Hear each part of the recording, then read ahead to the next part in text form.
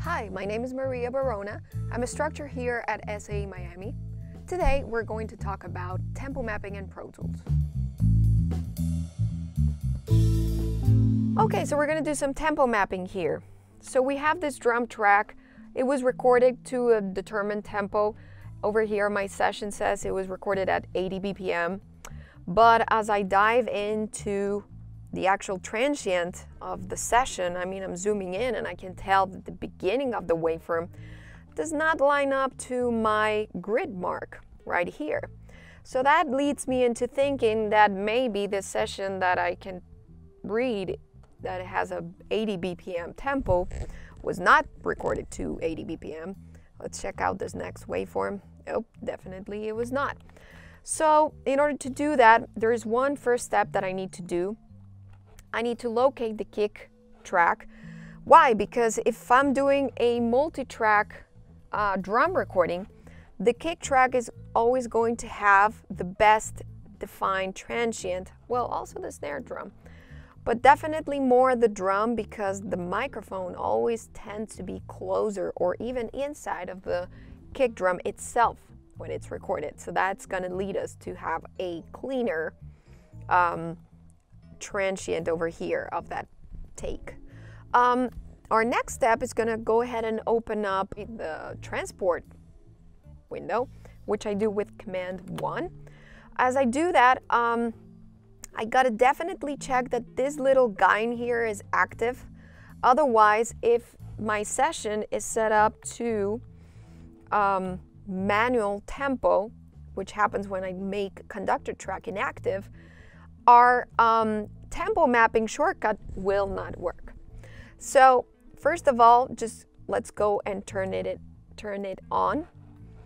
And then I'm going to locate that first beat of that kick drum. Now, when I'm either on grid mode or slip mode, it's really hard, even on slip mode, to actually get it right at the beginning of the transient, because you really don't know if you're doing it right or not. So for that, Pro Tools has a function, and it's this button over here. It's called Tab to Transients.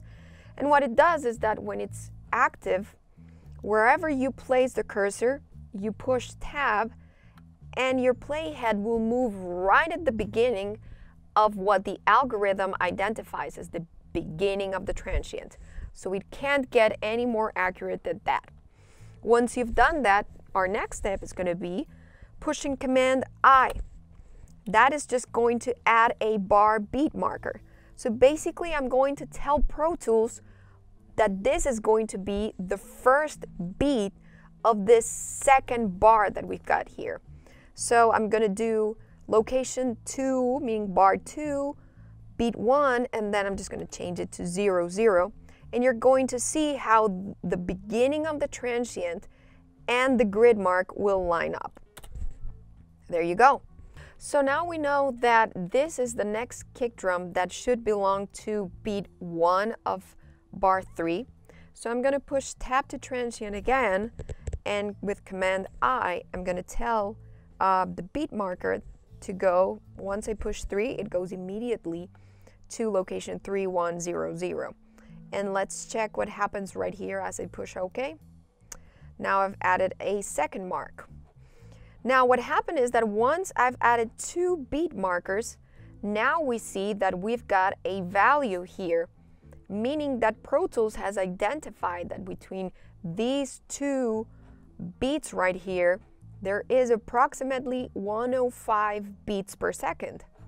Now if we go up to the next one, same, I did Tab to Transient by just pushing Tab, and I push Command I, and I say this is going to be my 41100.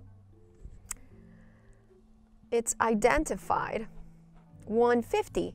Uh-oh, so that means that maybe this is not the right one, so we're just going to go ahead and trash it. See, I just grabbed it and pushed it. Let's hear it. Okay, so this is going to be our 1. And as you can see now, this one is actually closer to our grid mark than before. Now, as I tap to transient one more time and I go Command I and I say 41100. Now it's going to line up pretty steadily. Of course, it oscillates. This guy is a human being. He doesn't record to 105 on the spot. But you can tell as we keep moving forward, identifying which one is the beat 1, it'll lead us closer to 105. And that leads me to conclude that this session was recorded at 105, and that is going to be my entire Pro Tools session beat. Hey guys, it's Maria again. Thank you so much for watching our videos. I hope you enjoyed it. If you want to watch more videos like this, log into usa.sae.edu.